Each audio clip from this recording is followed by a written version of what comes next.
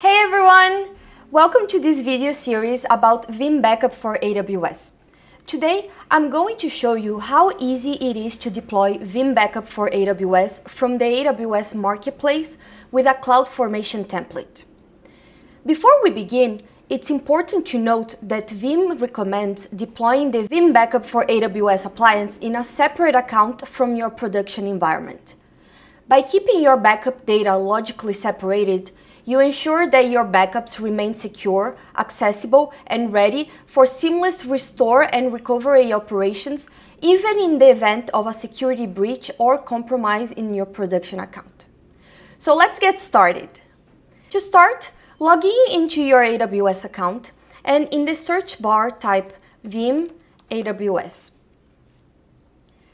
Here you go to the marketplace and you'll find all the available editions. You can choose the paid edition, the free edition, the free trial and bring your own license edition. And the free version and the bring your own license version, they both allow you to back up to 10 instances with full functionalities and without any costs.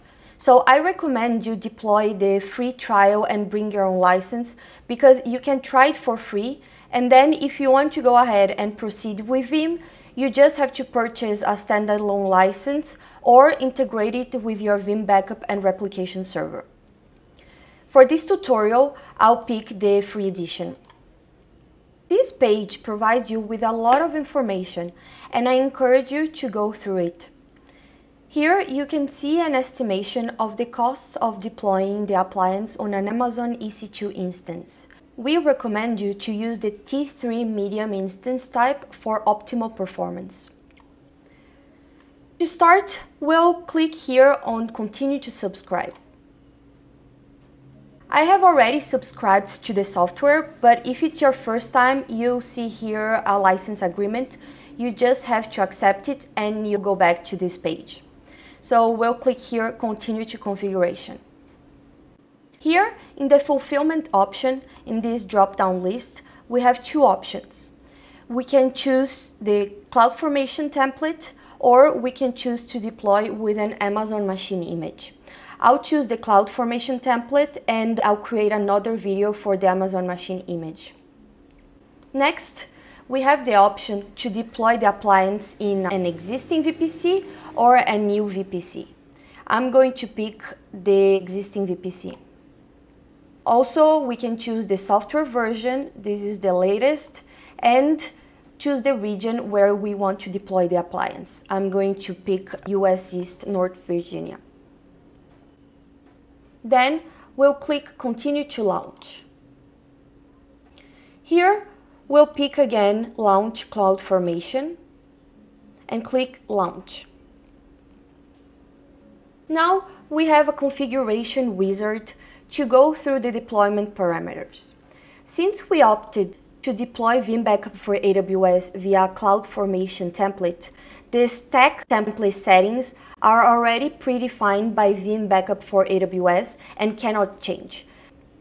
We'll click Next. Now we'll start by giving the stack a name.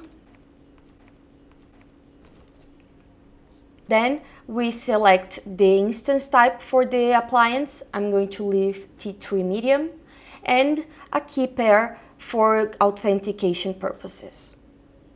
Keep in mind that if you lose your PM file, it will be very hard to retrieve it. After that, you can assign an elastic IP address to the backup appliance. I'm going to leave it false. And you have to specify the IP address ranges from which you want to access the Veam Backup for AWS web interface. I'm going to let all IP addresses access my appliance, but this is not a good practice.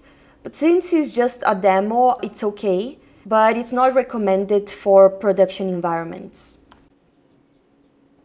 Finally, we have to specify the VPC and the subnet where we want to deploy the appliance.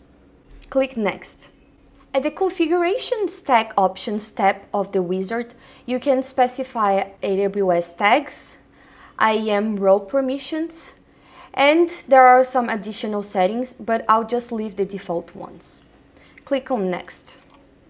Now, carefully review the configuration settings you've chosen, and if everything looks good, you can scroll down and acknowledge that CloudFormation might create IAM resources, and click Submit. This process usually takes around 5 minutes, depending on the size and complexity of your deployment, so I'm going to pause and resume once the deployment is complete. Alright, the stack creation has been completed and the appliance deployed. So let's head to the EC2 console. Let's click Instances, and here you can see the instance running the Veam Backup for AWS Appliance. Let's click on it. To access the Veam Backup for AWS Appliance interface, click on this public IP address. The web browser may display a warning notifying that the connection isn't trusted, but it's okay. You can just go ahead, click Advanced and proceed. Or you can replace the TLS certificate that is currently used to secure the traffic between the browser and the backup appliance. Let's accept the agreements. Click Accept. And we have to provide the instance ID of our Veam Backup for AWS Appliance. Let's copy and paste it. Now we have to create a username and password for the default account.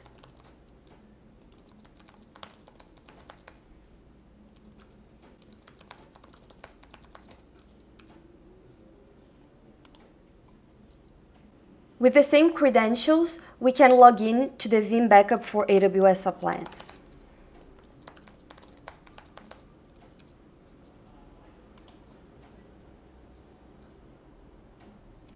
Congratulations! You've successfully deployed Veam Backup for AWS from the AWS Marketplace with a CloudFormation template.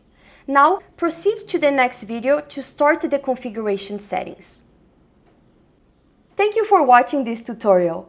If you have any questions or need further assistance, please feel free to leave a comment below. And don't forget to like and subscribe for more helpful videos. See you soon!